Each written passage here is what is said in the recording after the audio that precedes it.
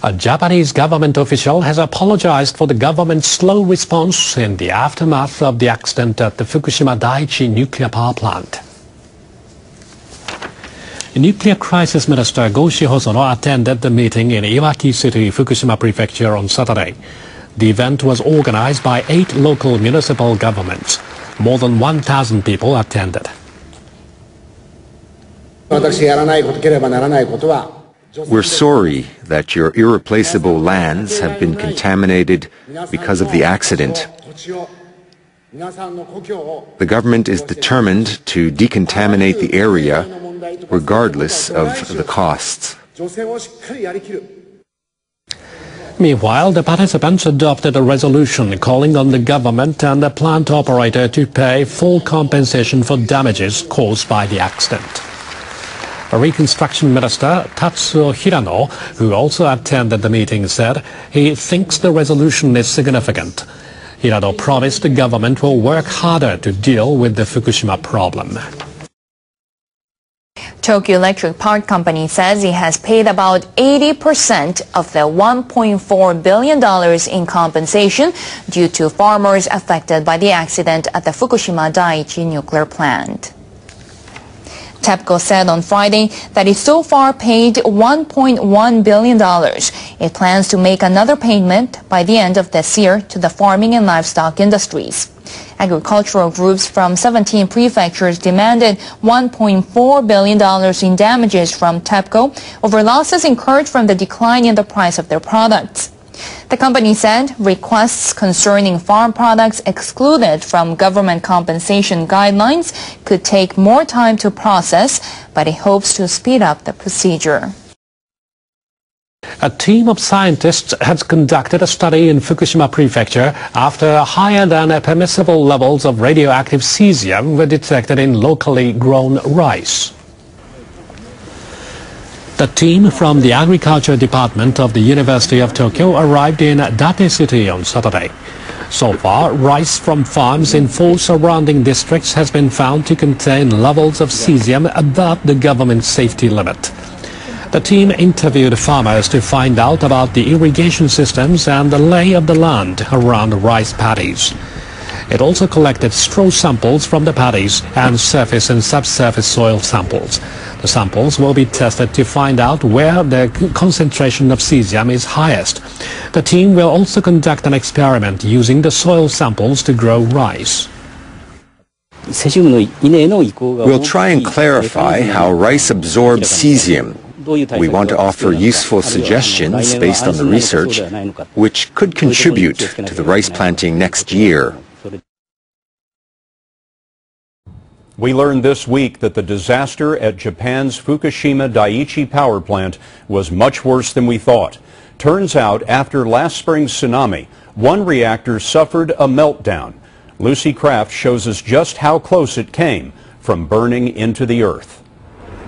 Recently, reporters got their first look at the devastation left in the wake of the accident.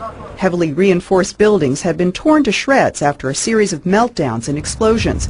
But as we found out this week, the damage was even worse. Reactor number 1 almost had a full meltdown. A new report revealed that molten nuclear fuel burned through the 8-foot concrete walls of the first protective casing surrounding the reactor's core, and then ate 3/4 of the way through the second casing. The meltdown stopped within a foot of the container's steel bottom. Masanori Naito is a nuclear engineer who has reviewed the plant's findings. It was a close call, he says. The meltdown may have been even worse, but we can say the containment held. Held, according to the report, because of the huge efforts to dump a continuous flood of seawater in the reactors to cool the nuclear cores. If it had burned through, it would have contaminated the groundwater and the soil. No one knows how far it would have spread. One man who has experienced the accident firsthand was Yukio Takayama, a veteran firefighter who was sent to Fukushima 6 days after the accident. He says, "It reminded me of a haunted house. Total silence, billowing smoke, eerie. With fires, you can feel the heat or smell the gas. At Fukushima, it was all the more frightening because the danger was invisible." So far, he has no signs of radiation poisoning, nor do any of the other 32 members of his squad. But at the time, they weren't sure they'd come back alive, and they didn't believe the government's assurances. The TV was saying there was no meltdown, no radiation leaks, nothing to worry about, he recalls. When you saw the damage, you knew this was no ordinary accident. The plant's operator says it's on schedule for a cold shutdown by the end of this year. That's when fuel has cooled enough to no longer pose a threat. But it's a long process. Dismantling the reactor and cleaning up the plant could take 30 years. Lucy Kraft, CBS News, Tokyo. The UN General Assembly has adopted a resolution calling for the total abolition of nuclear weapons. The Japanese government says the adoption of the resolution clearly underscores how the international community wants the North to abandon its nuclear programs. The resolution, which was submitted by Japan, urges the international community to work together toward a world free of nuclear arms. The resolution also expresses concerns about North Korea's uranium enrichment program and construction of a light water reactor. In a vote on Friday, 169 countries backed the resolution, while 11 countries, including China and Iran, abstained. North Korea was the only country that voted against the resolution.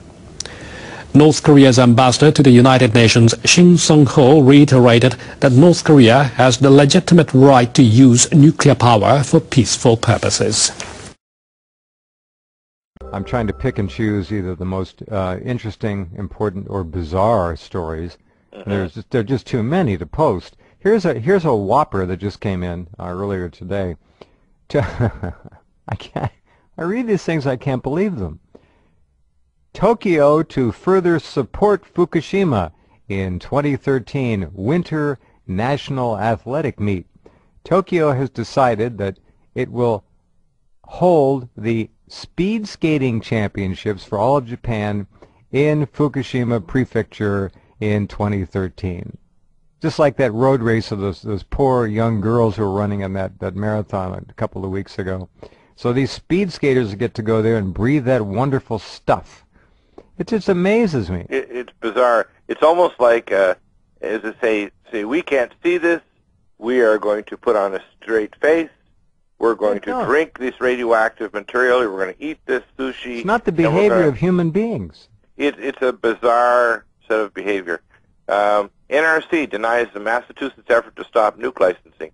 The Massachusetts legislature passed laws trying to stop the U.S. Nuclear Regulatory Commission, and they denied the filing by the Massachusetts to stop the relicensing of Entergy's 685-megawatt Pilgrim nuclear plant in Massachusetts. So we're not just getting regulatory malfeasance here. We're actually getting what I call criminal activity on the basis of the NRC. You bet. Absolutely, this is criminal. Sure it is. Yeah.